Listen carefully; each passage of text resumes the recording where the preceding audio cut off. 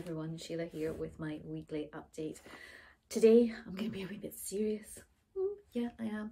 I want to talk about Black Friday because I'm recording this on Black Friday, which seems to no longer be just a day. It's not even just a weekend. It's like a week, 3 weeks, a month. I don't know if it's ever going to stop.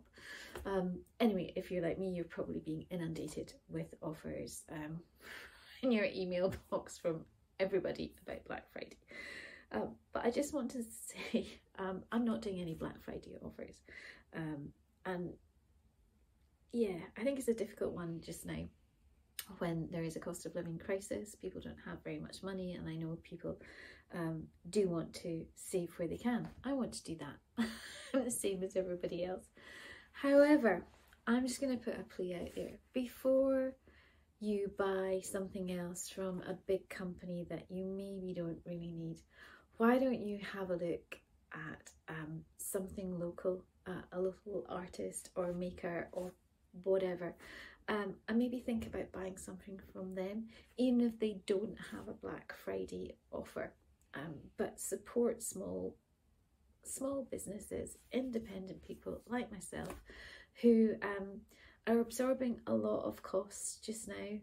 Most independent traders will probably include postage in their offers as well, and postage has gone up and everything has gone up, and it's harder for small businesses to absorb these costs. And I know it's a tough time for everyone just now, but just have a think about how you spend your money, and yeah, you know, support people. I put a post out last week about it's actually something I saw a couple of years ago. It's a receipt, and it just has some simple things that you can do for free to support people. You can like a post on social media. You can post a comment. You know, words are so much more valuable than a thumbs up or an emoji. So think about that. Leave a review on somebody's website if you've bought from them. That really, really does count. It's worth more than you can imagine. So there's lots of things that you can do. But of course, hey, if you do want to make the most of Black Friday, just look out, because some of these deals are not as good as they're cracked up to be.